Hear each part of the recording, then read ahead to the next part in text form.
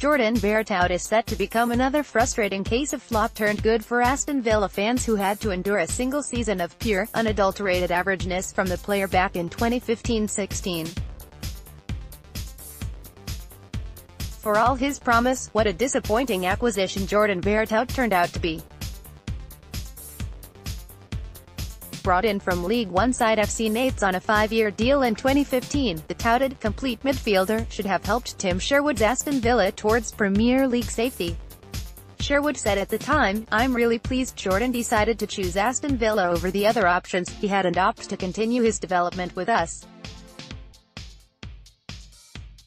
He is only 22 but he is vastly experienced for someone that age." The former Villa manager added, "He has played over 140 games in France and is a really exciting young player. I know he is very highly rated, so we are delighted to get this deal over the line." Source: Guardian.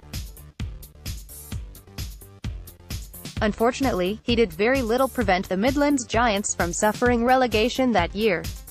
His distribution was poor, if not a little too reserved. The so-called experience he possessed may have sufficed in the vastly inferior League One but rarely paid dividends in the Premier League, and he ultimately succumbed to the pressures of carrying a below-par Villa side.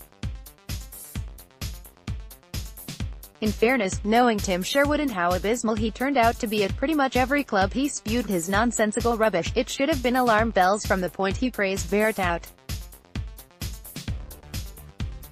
Alas, Villa fans were left in the lurch and made to wait patiently for the day the really exciting young player fulfilled his potential. And eventually it came, just not for the right side. The former Villa man is now plying his trade in Italy for Fiorentina and has finally found his feet 4 years on from his initial transfer.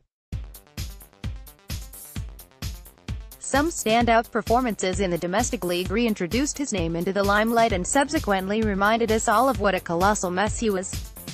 Jubilation for Fiorentina fans, we're sure, commiseration for the villains. Just how bad was Veretout at Aston Villa? Still, considering his form now, should have he been given more of a chance?